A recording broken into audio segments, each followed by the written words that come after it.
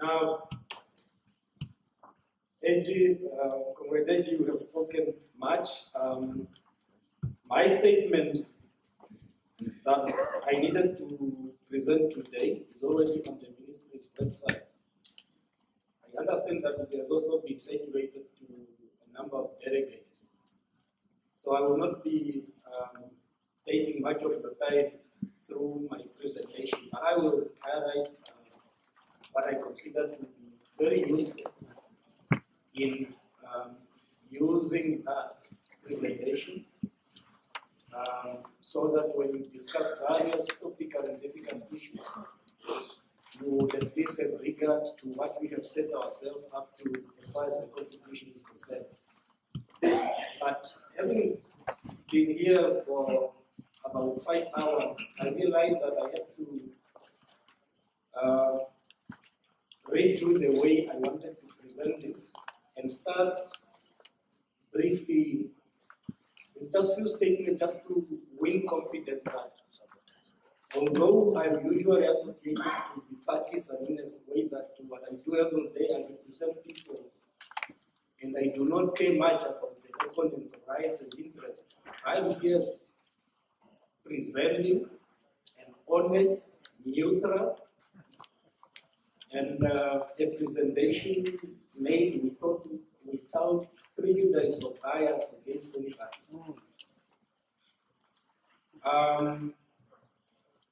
I'm also in a very good position because I benefit from the fact that I have lived through a difficult period as a child of this country.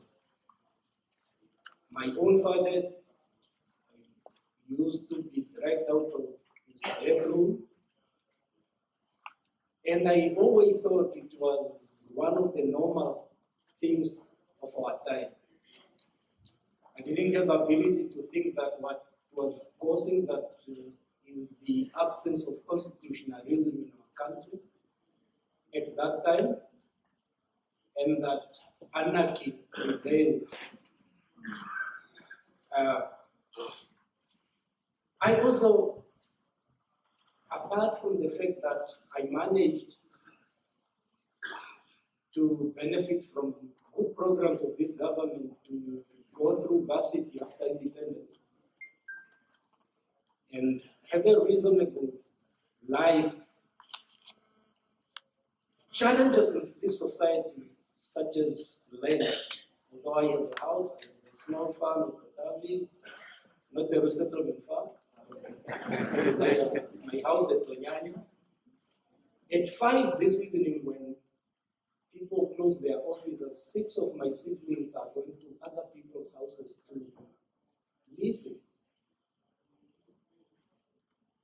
Notwithstanding my efforts to pick them up, it has been a very difficult situation. So I'm not speaking here as if I'm divorced from what is going on. But let me start with my presentation.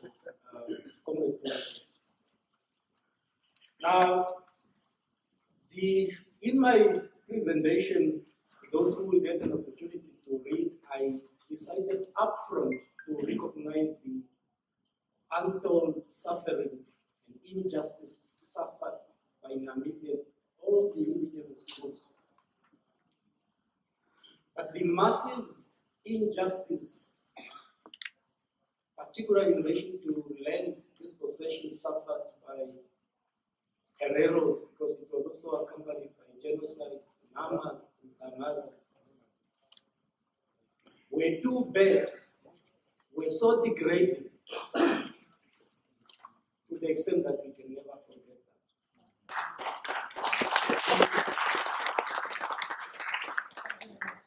The cry and calls for reform by dissidents, all of us, are understandable. Are understandable because people suffered, and that is the reason that in the early 60s, the founding fathers, Dr. Hage, Dr. Pohamba, Dr. Kachabibi, Dr. Gurira, Tadenahas, area council, later on, everybody. People drawn from different tribes of this country as a united force decided to take a common stand to go and fight. After fighting at independence, then we decided what is our constitutional vision for this country, looking at the background. And the vision that our founding fathers that set to craft a constitution for us is apparent from our constitutional preamble. Because you can see from the preamble that the injustice, the fact that there was no constitutional oversight, people would disappear, people would be hanged, kids will be left without fathers and mothers. Our founding fathers wanted to break, notwithstanding untold injustice. They decided we must, for ourselves, set a dispensation which, if we were to leave this country through death, our kids and our grandchildren, we will have left with them a very good constitutional democracy, so that what we were subjected to when bad leaders comes amongst us, who may come to call for death penalty to return, there is a constitutional order that binds us together and will be used as a bar for us not to return to the brutal and shameful past. So now, with that constitutional and historical background, let me then start with the presentation that I think will assist you. Because in certain respect, the constitutional provisions I will be speaking about shortly will be presenting you with an opportunity to make very good reform. But unfortunately, and we should not fear about this, some of them will prove to be legal and constitutional impediment to whatever we want. We must also be careful, because those who advances views putting in doubt, putting in dispute our unitary statehood relies on articles such as that Article 23 that obligate Parliament to make law to pick up people that were in the past subjected to untold suffering. So they rely on one part of the Constitution, but yet they undermine another one.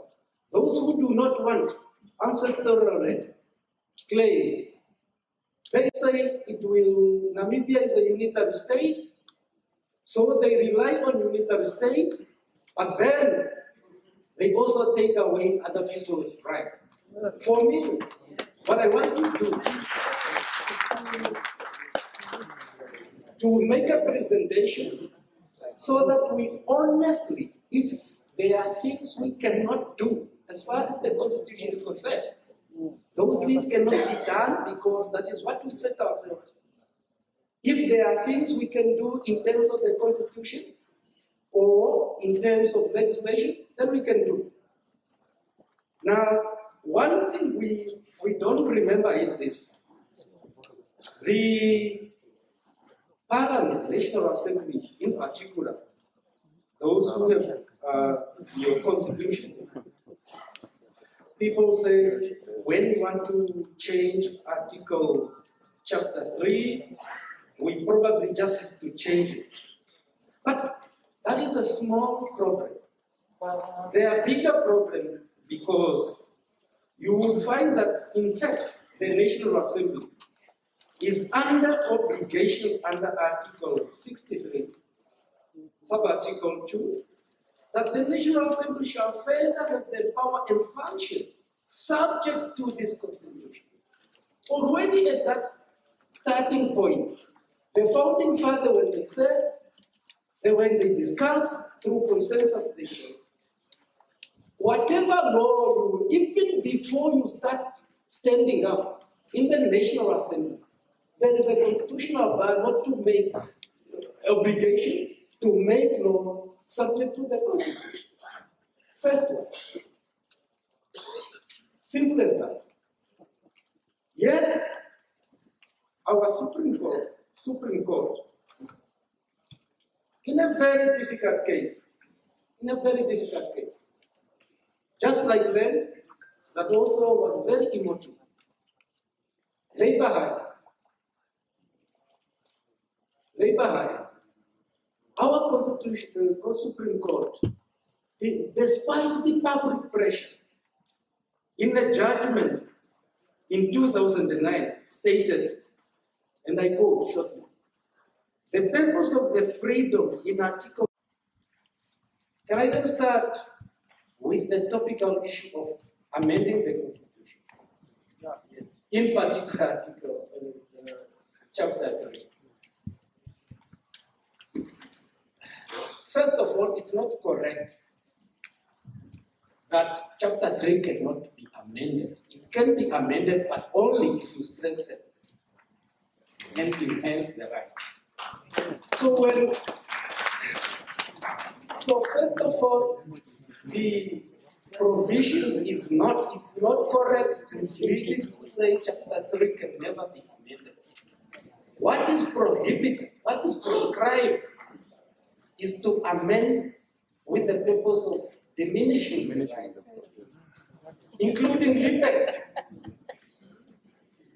including life.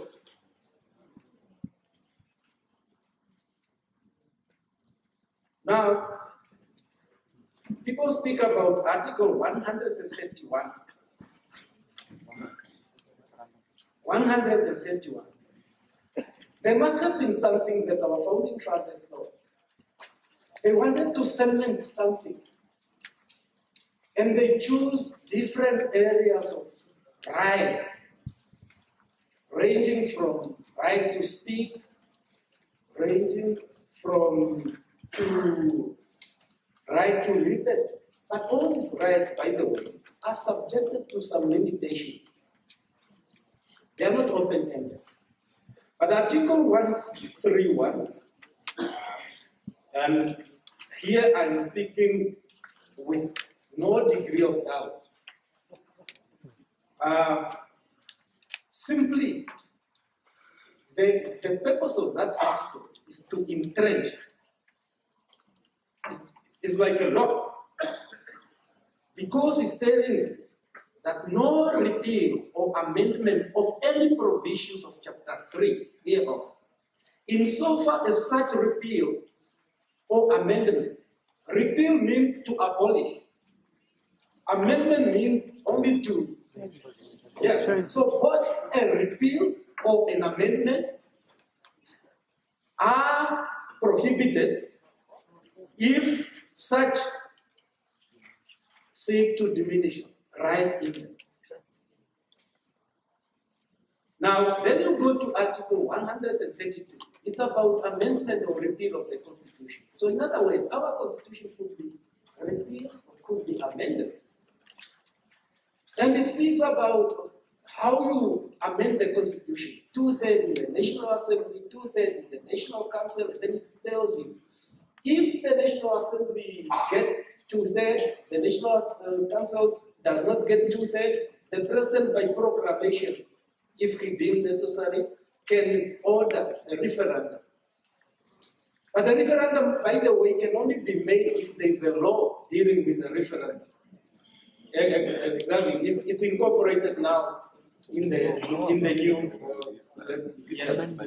So now, but Article 132(5) say nothing contained in this article, otherwise in Article 132, shall detract in any way from the entrenchment provided for in Article 131 hereof, the fundamental right and freedom contained and defined in Chapter 3. In other words, under Article 132, you are again being reminded that the power we give you to repeal and amend the Constitution up through national parliament or referendum, those powers do not include the power to detract from the infringement.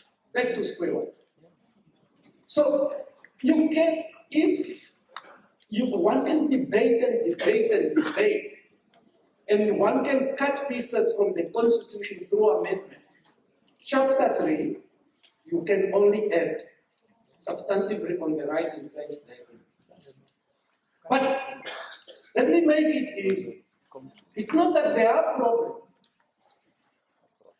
If the problem is Article 16, Comrade President, and sub-article 1 and 2, I don't think there is such a huge problem.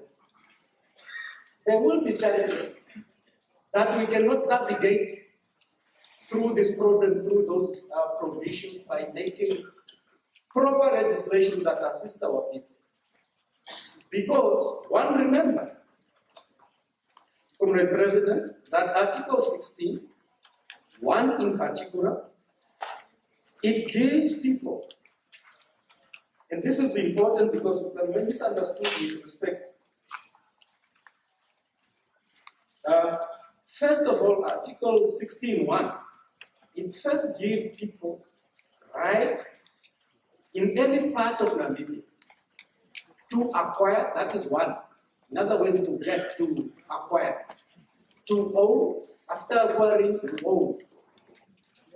And dispose, in other words, to sell or donate. Of all forms of property, including immovable property. So in other words, we have fundamental right to own immovable property among which is land. And movable property individually in association. And to be bequeath them. But there is a provision. Provided that Parliament may, by legislation, prohibit, mind my word, delegates and fellow Namibian, by legislation, Parliament may prohibit or regulate as it deems expedient the right to acquire. Now, initially, it speaks about the right to acquire, own, and dispose. Now, it says Parliament may, through legislation, prohibit or regulate the right to acquire. It left out own and dispose. The right to acquire of a property by persons who are not Namibians.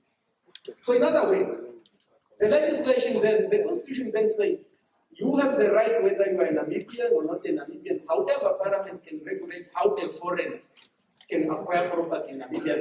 That also includes that. Then to give you an example, then what happens when we come up with the Agricultural Commercial Reform Act, which deals with the resettlement? Then instead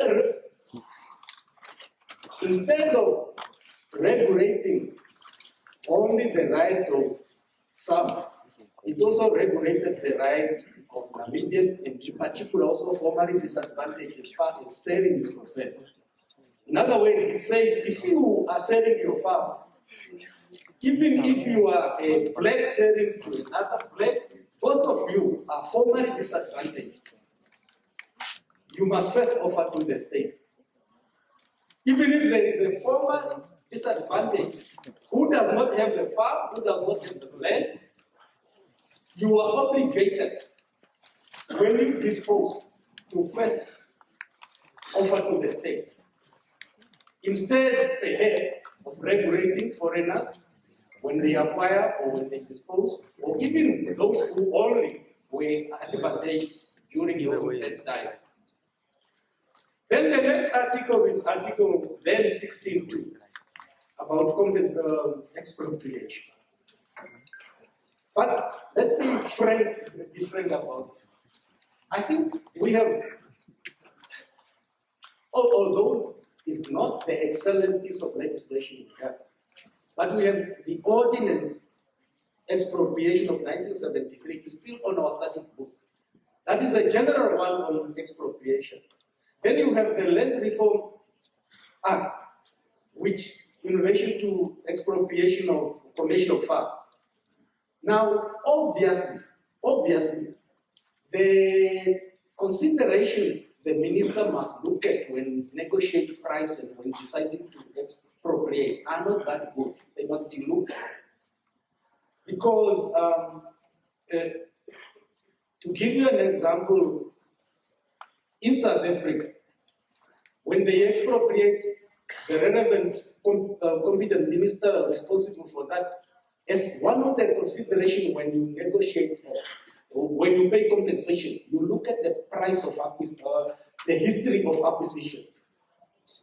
History of acquisition, so that if you have two formally advantaged people that you want to expropriate their farms, one is a white, good advocate who represented clan fighters, worked hard, made money, never supported apartheid, bought his farm from the open market. Then you have a Kufut guy who was rewarded for participating in Kasinga massacre. Then that should be a consideration in terms of price. Because you are then given power to look at the history of acquisition. When you grapple with the question of what is just to the owner of the property and the society. So, but you can make reform in the context of legislation, tighten them up, bring in more, which is good for your people. Let's talk about in 2007, government did well, tried to expropriate the absentee landlord farm. I think it was 3 farms. We are trying to take huge decisions and possibly at a larger scale, and we will fall into problems if we are not careful. Because if we don't also address other associated problems such as human capacity, resources, and so on, even if you have good law, because I have the judgment of those cases, I have the judgment. In fact, compensation, just compensation was never dealt with by the High Court. The cases only failed at the question of whether or not government must expropriate those farms, because even notices, just notices to serve notices, we didn't get them correct. Just to serve notices. After the High Court even put up a catalog of ways how to do it, the government, obviously. So sometimes we want to make pronouncements that may really prove difficult for us to manage, but sometimes it's because we don't look at what we have and see whether we could do with such. And I believe that while it's not possibly the property article is not the best we would have wanted to have, some way we could have, we could manage. I'm moving on with speed. Now, let me then deal with the in South African example of indigenous in the land claims. In my paper, I have recognized that my passion not decided not to be dismissive or not to be too for anything. Just try to analyze the laws and see what we have. You find that in South Africa, under Section 25 of their constitution, they have a provision in their constitution which constitutionally ordained indigenous land claims. They are there in the constitution. And they say those who were dispossessed of their land through colonial discriminatory policies, only from 1913, for good or for bad, they decided if you lost before that, you can claim. But the South African land claims, and I refer to only one example, Comrade President. found it difficult in one case, and these are major problems when they are implementing it. And it commented in a judgment,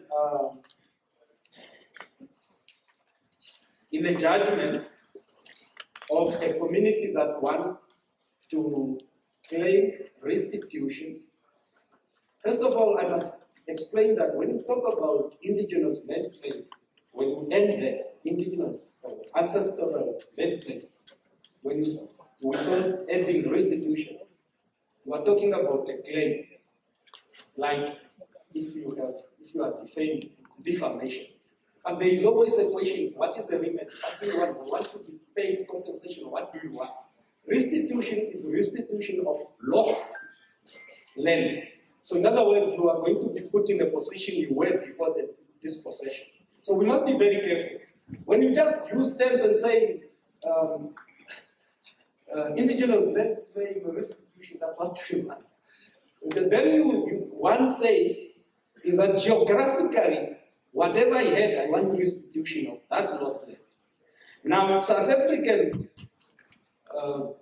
where the right is in the Constitution, the land claim court in one judgment then say, then there is the reality that restoration of land within the towns will require, as envisaged by the ninth respondent, townspeople to be expropriated of their houses.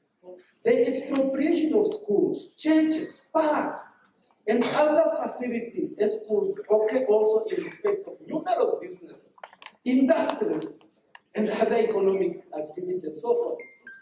Now the court they found themselves in a situation where we put this right in the Constitution and give people right when one of the remedies is restitution. But because of the changing world, we introduce towns and so forth. And we say it's a unitary state, not like Nigeria, federal state, move freely. We invited everybody. Now what do we do with it? So, but one must look at other things. Can it be addressed through alternative equitable redress? For instance, in our law, not in a direct discriminatory way, because all people of Namibia have the right to stay wherever they want, as Comrade President stated, because it is in the Constitution. But I think one can, obviously, because we do it with marginalized people in some of our policies, to factor in, like a tender, 1 or 2%, if you have two individuals. This one is saying, my grandma lives in this area or so forth. The other one will have two applicants. There are two farms available. You see whether, I'm not saying, these are things to be debated and interrogated. Maybe you factor in some redress in your policies, but not to throw away the Constitution. Never. Because this country is still, I think those who have suffered for many years, and some people still have scars, they can never live a day without a constitution in this country. Because then we start with revenge. Then we cannot speak to kids in the street when we say they are making pronouncements that are unconstitutional. We want to change them from school because they are advocating for things that will destroy our peace. But nobody has exclusive domain to encourage things that are not constitutional. We must all who are enriched, celebrated, the maligned, we all have the same right. So it is dangerous from a point of view of an independent legal practitioner who practices in the Supreme Court and in the High Court. I'm at the same level with the member of the executive, legislator, and judiciary, all of whom have taken an oath to respect the Namibian Constitution. Absolutely. Yeah. So, then, in conclusion, I have skipped a lot of articles because time is not on our side. Comrade AG spoke about Article 100, of the Namibian Constitution. It says that independent natural resources, water and land, government or state has sovereign ownership unless if such land is otherwise lawfully owned. Obviously, now you have land all over, including communal areas now. When you fit in a question of, what is it, indigenous, yes, it becomes problem. Is a claim against the state, for instance, in rural area, what is a claim about? I'm not dismissing it, an idea. I'm discussing it so that we think and interrogate to assist us in our deliberation. What are we trying to say? There are huge problems. Of course, they need to be reformed because I checked our Section 3 of the Local Authorities Act. Give the minister responsible power to declare towns, even in communal areas. Yes. It does not speak of compensation. One can go and look at it. Does not. That's why we have problems all over. But then, in the Communal Land Reform Act, Section 1540, yes, communal land is established and recognized by the President in terms of Section 15, and Section 40 prohibits compensation, by the way. There is even a heading says prohibition to compensation. But there is an exception, which says you can only be compensated if you reach an agreement, if you are transferring your communal right and you have built improvement or whatever. So very discriminatory, very bad. But then in the Local Authorities Act, there is nothing. Then the Communal Land Reform Act says if the President withdraw land from communal area, those who are there may be compensated for this meager compensation. But yet, the local authorities is silent. So all these laws need to be looked at properly so that tangible reform for the benefit of our people are made. Because if we are not careful, people will think the problem is the Constitution. Of course, the Constitution may be a problem here and there. But in most cases, it is within our policies, within our laws that are not properly considered. And therefore, in conclusion, I'm moving fast because the Comrade President, I think I need to say this. I need to say this. In one of the cases in the Supreme Court, we were reminded, and this captures really why there's a lot, and we must understand everybody will cry now because people suffer, substantively suffer, and the effect are felt by everybody. The Supreme Court, but in trying to remind us what happened to us and how we arrived at independence, stated in the judgment and said, self-evident as this right may now seem to sovereign nation who by revolution or political evolution attained democratic self-governance long ago, it has been denied the people of Namibia by successive colonial and foreign regimes for more than a century in recent history. It was ultimately won only 2 decades ago, after a protracted struggle for liberation and independence. The cost of victory measured in human lives, endurance, endeavor cannot be calculated. Determine that the right which they have gained as individuals and as people should be preserved and protected for themselves. These are Namibian people being spoken. And their children. Namibian resolve that it will be done most effectively in a democratic society. Our constitution is against anarchy. In the preamble, it speaks about reconciliation. unity. When we say one nation, one Namibia, there's a substantive content in it. We choose how do we reject people that killed people in Katima in 1990 or 99? We rejected them. Not only within the law, not only through using the Namibian Defense Force that is constitutionally empowered to defend our territorial integrity, but we also rejected them by telling them that Namibia is a unitary state.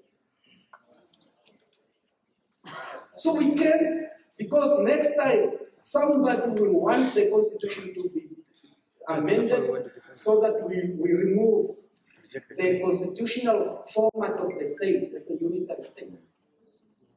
A bad leader masquerading amongst us in 20 years from now, a bad one like Idi Amin, will want to say, because I have no control on the media, I have no control on these citizens, I want to remove freedom of speech. We can never go back. So with that presentation, just like the one of the group Hamba is also available for distribution. I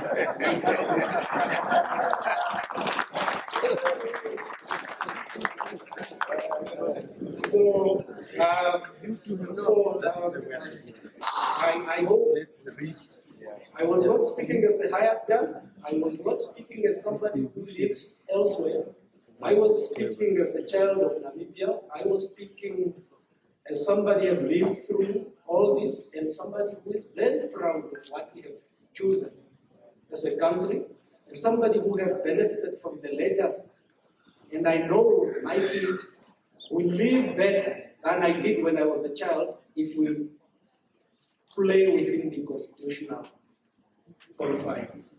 Comrade President, that is the lead I needed to say.